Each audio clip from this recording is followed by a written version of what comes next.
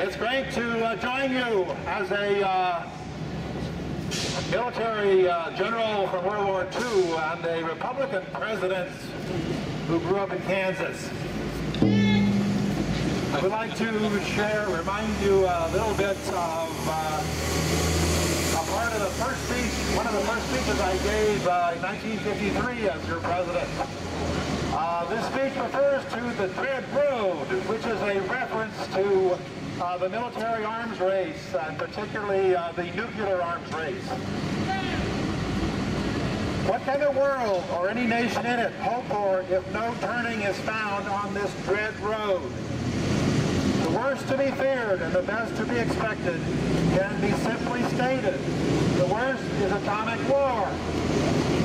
The best would be this: a life of perpetual fear and tension, a burden of arms draining the wealth and the labor of all peoples, a wasting of strength that defies the American system, or the Soviet system, or any system, to achieve true abundance and happiness for the peoples of this earth.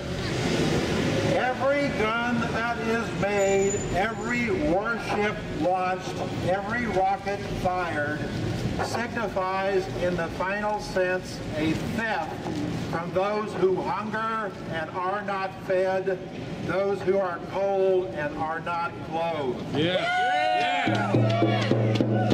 Tell them, Dwight.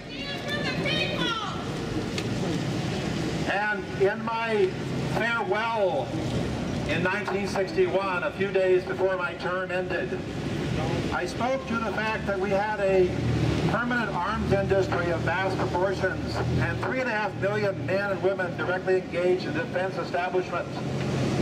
The conjunction of this immense military establishment and a large arms industry is new in the American experience.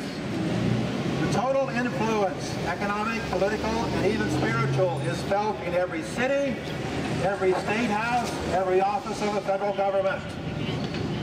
In the councils of government, we must guard against the acquisition of unwarranted influence, whether sought or unsought, by the military-industrial complex. Yeah.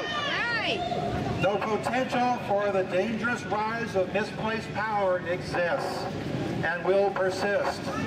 We must never let the weight of this combination endanger our liberties or democratic process. We should take nothing for granted.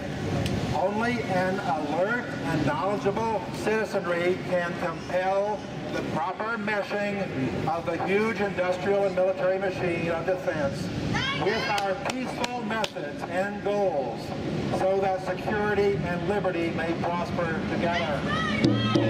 I like it!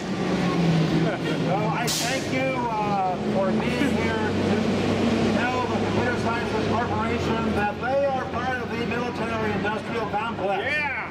And that we would encourage them to pay their taxes in accord with what they earn. Thank you. Amen.